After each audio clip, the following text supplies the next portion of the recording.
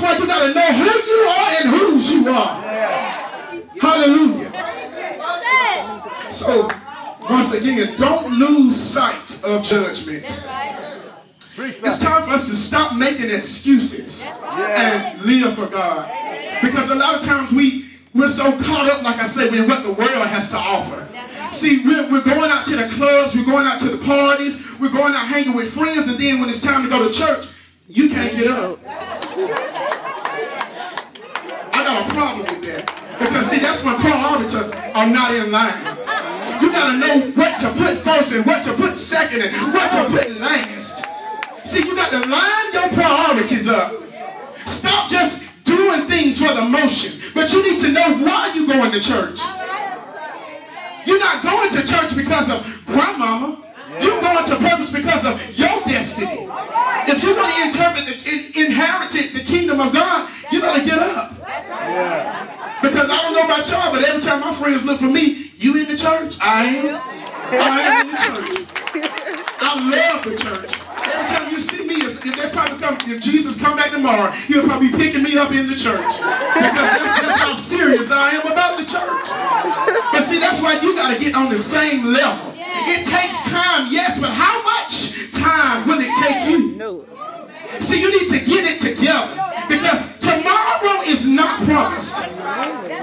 Tomorrow is not promised. Don't wait until another day when it's too late. See, you need to go ahead and do it while you have the chance. The song says, while the blood is still running warm in my veins. So you don't need to wait until you see your friends go up. You need to be that example. Look at somebody and say example. Set the example. Let's not live up to the negative images of how people see our generation.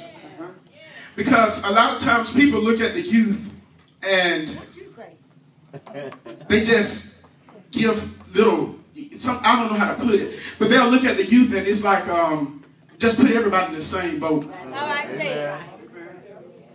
They like to put everybody in the same boat, thinking that everybody is a thug. Everybody is this. Everybody is that. But it's time for us to break the curses. So you don't have to do what the world offers for you. Hallelujah. Let's stand up and be counted in our local churches by respecting our elders and leaders in our daily walk. Because sometimes what we do is get the big head. We don't want to listen to what grandmama and mama and dad has to say. See, I used to be the same way. And sometimes I still do it. It's like I don't want to hear a lot of the things, but I know it's the truth. At the end of the day, it's the truth, but I'll never tell them it's the truth. But it's the truth. So you need to listen to what your elders have to say. They've been here longer than we have. They're more experienced. They're more wiser. So you need to hear what your elders are saying to you. You need to tune your ears in. Stop listening to what your friends talk about, because I'm pretty sure it can wait. We need to listen to what's important. Listen to something that's going to discern you and purpose you, position you for purpose. That's what we need to do. Get our minds on what is going to move us forward, not move us back. Because sometimes our friends can have an impact on our lives. Our friends can come in and dictate how we go about doing things. Our friends can come in and brainwash us, have us thinking that this is the way that God wanted it to be. This is how I need to do it. No, no, no, no. God is saying, what have I positioned you for? What have I positioned you for? I'm almost finished. This last thing I'm going to talk about is going to hit a home run, because I know sometimes a lot of us think that we don't have to do this. Last, young people, if you work a job and get paid, if you work a job and get paid, whether it's washing the rims of somebody's tires, if you get paid to do the job, you need to pay your tithes. Because see, a lot of times us not paying our tithes is what bring on problems. See, when you pay your tithes, things will start happening. Things begin to multiply and double. That's when you can say, I got double for my trouble. Because see, when you pay your tithes, it's a lot of things that a lot of times a lot of young people are praying about. But we're asking God, God, you don't hear me. God, why is it not happening right now? God, why? Why? We like to question God, but God is asking you, what is it that I'm asking of you to do that you're not doing? And that's paying our tithes, because a lot of young people think that they don't have to pay tithes. Whether it's $5, you need to give your 10%. If you have a $100 bill, all God is asking for is just $10. You're getting the majority of the money. So you need to pay your tithes. Amen. Pay your tithes. Because that's something I hear a lot of youth saying, well, I ain't got it. Well, I ain't got it. You don't have it. It was never yours in the beginning. It was never yours in the beginning. Never yours. See, when you pay your tithes, you might think it might not be a lot of money in your pockets. But look at somebody and say, God will. He'll multiply. Hallelujah. So pay your tithes. Let's take responsibility for our actions and do what is right. Stop making excuses. We love to make these lame excuses about why we can't do something, why I can't do this, why.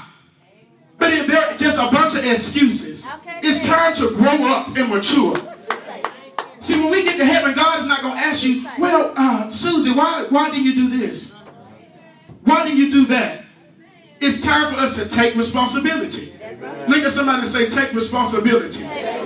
Take responsibility, because a lot of times we get off course and we think it's somebody else's responsibility. That's right. But it's time for you, every youth to take responsibility. See, you don't have to live up to what this world has to offer you. It's time to stop making excuses and live for what God is calling us to do. We don't have to go around with our heads hanging down, because we don't serve a God that hangs low. We serve a God that sits high above and looks below. So you don't have to serve a Buddha God and look down and wonder where your meal coming from, wonder where your blessing coming from. See, the God we serve, he sits high and he looks low. So I dare you to look towards the hills, which comes your help. All my help comes from the Lord. I don't know about you, but I feel all right. Hallelujah.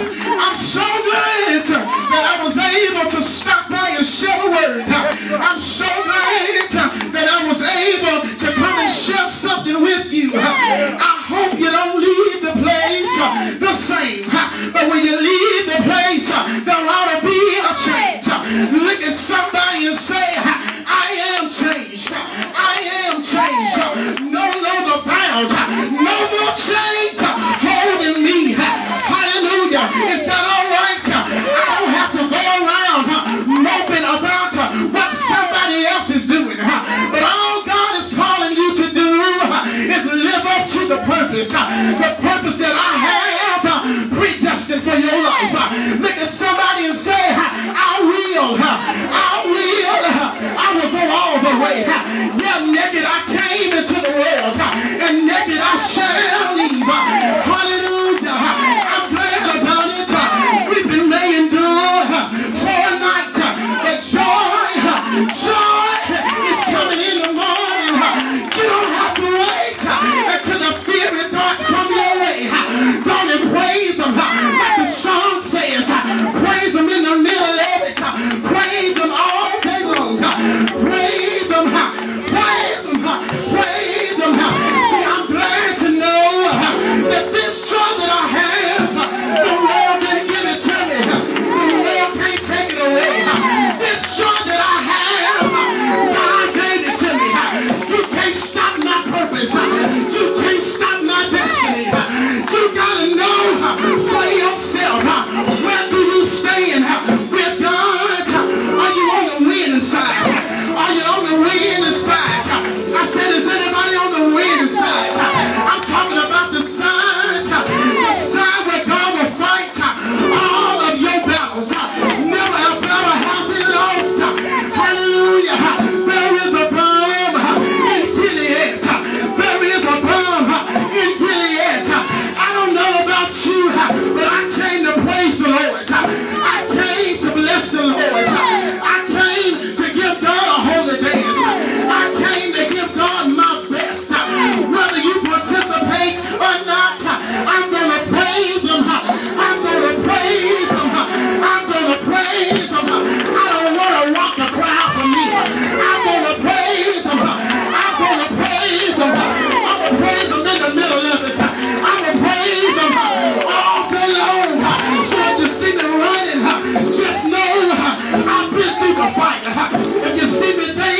Just know I've been through the floods. I came in hurt. I came in down. But God, somebody shout God. Hey, God. God. Yeah, I'm talking about Jehovah Jireh, my provider, Jehovah Nissi. Hallelujah, Alpha and Omega, the beginning and the end, the everlasting God, the one who is and is to come. I'm talking about a God that can move a mountain. I'm talking about a God that can turn your situation around. I'm talking about a God that can save. I'm talking about a God that can pick you up out of the marmot clay. I'm talking about a God that's got all powers in his hands. Hallelujah. Come on, somebody bless the Lord. Come on, somebody bless the Lord. Come on, somebody bless the Lord. I said, somebody bless the Lord. Somebody bless the Lord.